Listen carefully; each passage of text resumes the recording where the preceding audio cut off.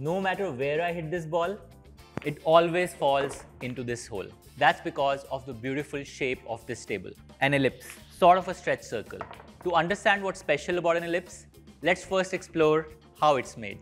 Just like a circle is made using one point and a fixed length, an ellipse uses two fixed points and a fixed length.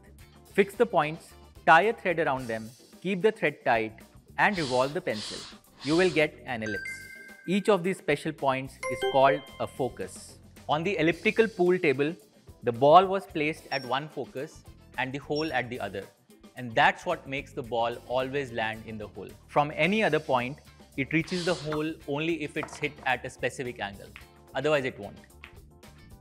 But from the focus, it always reaches the hole. Now, why does it work? Imagine a wall instead of the curved table. The ball hits the wall at an angle, reflects, and makes an equal angle on the other side. The reverse is also true. If two lines form equal angles with the wall, a ball coming along one of these lines must reflect along the other.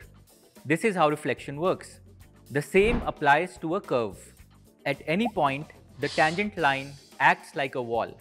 Any two lines making equal angles with this tangent must be a pair of hitting and reflecting lines. Now, let's see what happens in the case of an ellipse. Take any point and join both the foci to this point. Turns out, these angles with the tangent line are always equal. And that's true for any position of this point. So, a ball coming along a line from a focus always gets reflected to the other focus, no matter where it hits the table.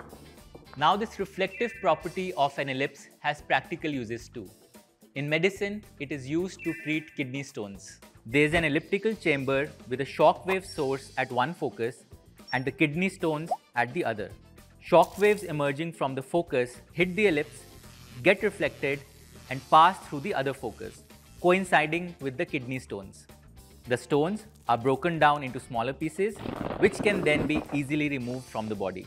Another interesting application of an ellipse's reflective property are the whispering galleries, present worldwide in locations like the Grand Central Station in New York, St. Paul's Cathedral in London, and the Gol Gumbaz in Bijapur, India. In a whispering gallery, the shape of the dome is elliptical. When a person whispers at one focus of the ellipse, all the sound waves are reflected from the ceiling and converge at the other focus.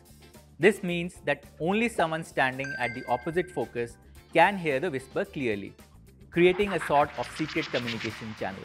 So the ellipse is more than just a stretch circle, and its unique reflective property opens up a world of possibilities.